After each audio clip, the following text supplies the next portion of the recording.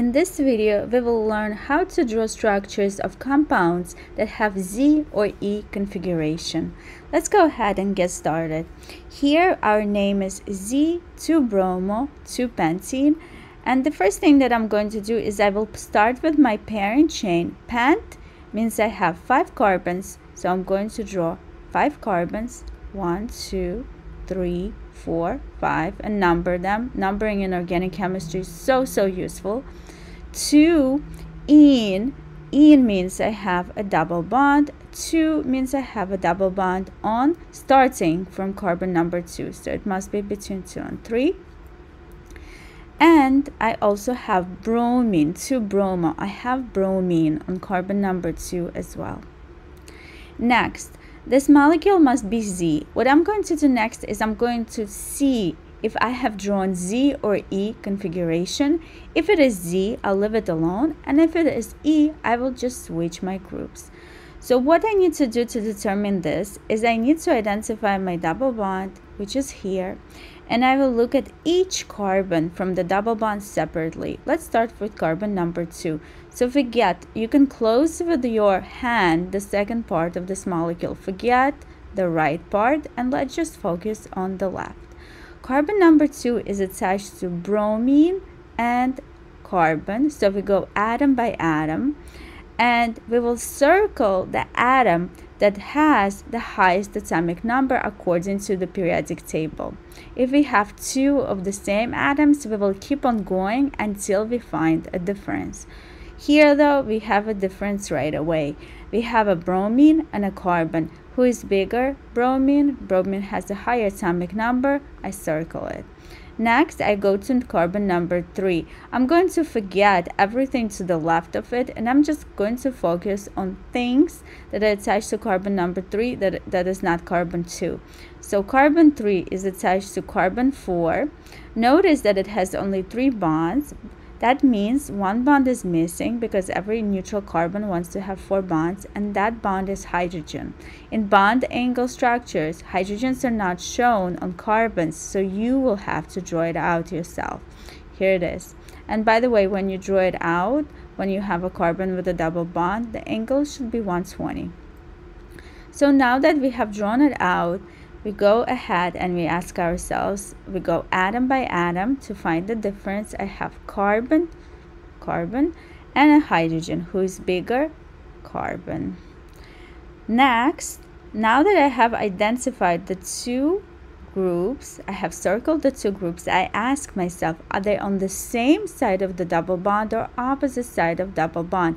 And for this, I'm going to do this line through the double bond so it is clear. So these 2 groups are indeed on the same side of the double bond.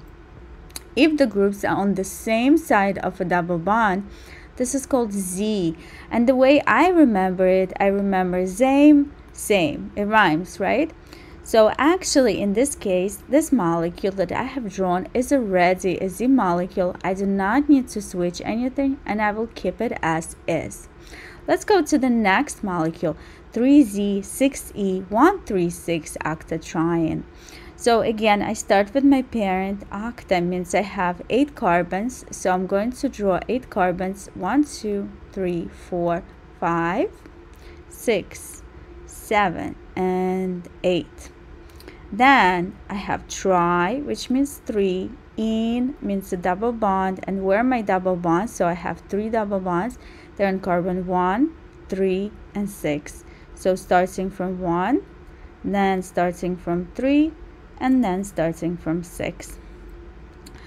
Now, carbon, this double bond is not capable of EZ because it's attached to 2 hydrogens on this side, so we wouldn't be able to circle one of them, and that's why I only have EZ configuration for carbon, for the double bond on the 3rd carbon and the 6th carbon. So let's get started and let's see what each double bond configuration is in my drawing.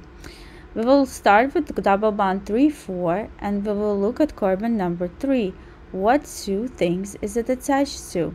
It's attached to carbon number 2, but again, notice it has 3 bonds, which means hydrogens is missing. I'm going to show the hydrogen. Next, who is bigger, carbon or hydrogen? Carbon, I circle it. Next, on carbon number 4, I have carbon, and again hydrogen is missing. Who is bigger? Carbon. Now, are these two on the same side of the double bond, or are they on opposite side of the double bond? So these two are on opposite side of the double bond, which means it is E, not Z. So that means I will have to switch it. Let me just write it here for now, and let's go ahead and check 6 to see if I need to switch 6 as well, and then we will continue. So for 6 I have maybe I should redraw my molecule. It's okay, let's just go ahead and do it. For 6, 7 I have carbon here and a carbon here. That makes the double bond for 6, 7.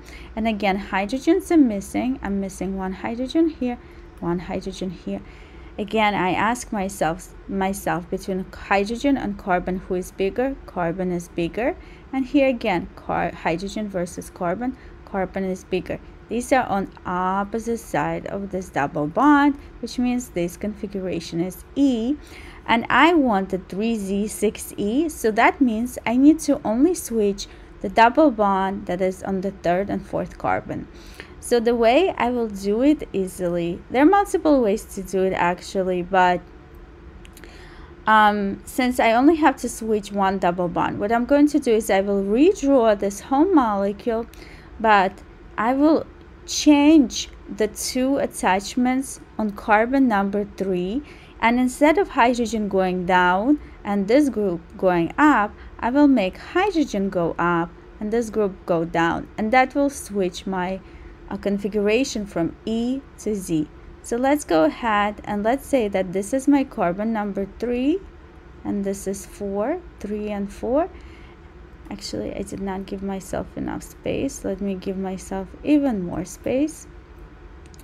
So again, I hope I will have enough space. This is my 3 and this is my 4. And for carbon number 3, we said instead of hydrogen going down, I will now put it up. And then I'm going to bring this group down. So this group is carbon. That's carbon 2. And then we have carbon 1.